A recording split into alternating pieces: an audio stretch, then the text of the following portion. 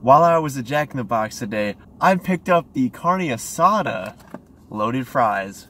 Wow. I mean, they look good. My arteries are already afraid of it, but they look pretty yummy. Just your Carne Asada, fries, and cheese. I like all three of the ingredients in here, so it shouldn't be bad, right? All right, so let's tear into this and see what's going on. Well, I did not grab a fork because I'm a genius. Why would you have a fork for something like this? Gotta go old school, man. Gotta go commando with the fingers. Okay, I've got everything I want on this piece. I got meat, cheese, and French fry.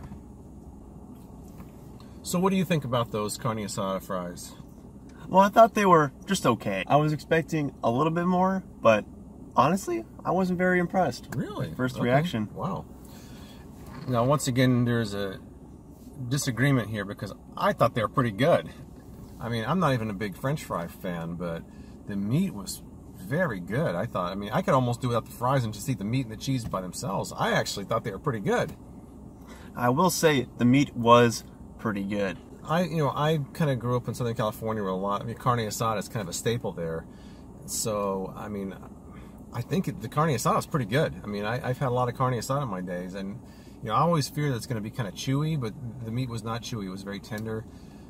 The melted cheese tasted good on there. The fries were just average fries, but those mixed together, I think, all kind of worked. See, to me, the fries were almost like rice, where it just took on the flavor of the Carne Asada. The fries are almost irrelevant to me because the Carne Asada and the cheese were very good. Have another bite of that, Brandon. Maybe you'll change your mind. Maybe it'll grow on you a little bit. Look at that giant piece right there. The biggest piece in the whole container. I'll go a step up and say they're better than average. The meat is definitely good, but one piece of advice I'd give the Jack in the Box is to increase the amount of Carne Asada pieces you have in the box, because there were like 3 or 4 little teeny tiny bites of Carne Asada. Yeah, I will agree with that. There wasn't enough meat. I mean, it was a lot of fries, decent amount of cheese, and just a little bit stingy on the meat.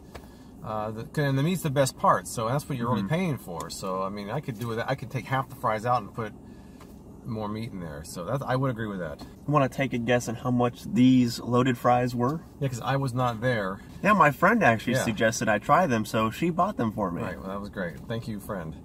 So, how much do I think they cost? I don't know, because that's a good question. I'm going to say $3.19. You are insanely close. Really? $3 even. Really? There you go. Wow. I'm impressed. Wow, I'm impressed too. I'm impressed myself.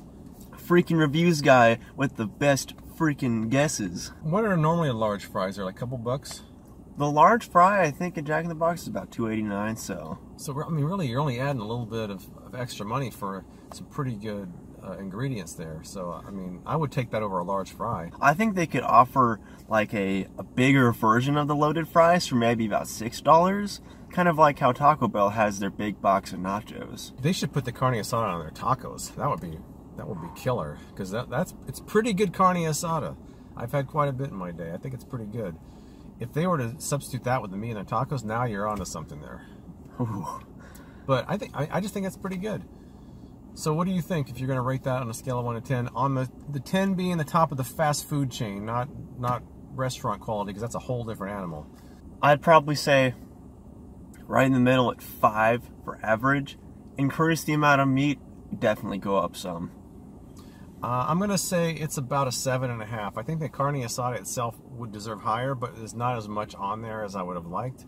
But I think if you just put the Carne Asada alone, it's top of the scale. So I would say a solid 7.5 for value, cost versus the amount of Carne Asada you get.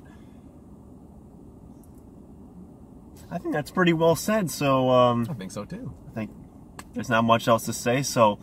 Thanks everybody for watching. And if you want to see more videos like this, be sure to hit that subscribe button and that pretty bell next to it so you get a notification the next time we upload a video.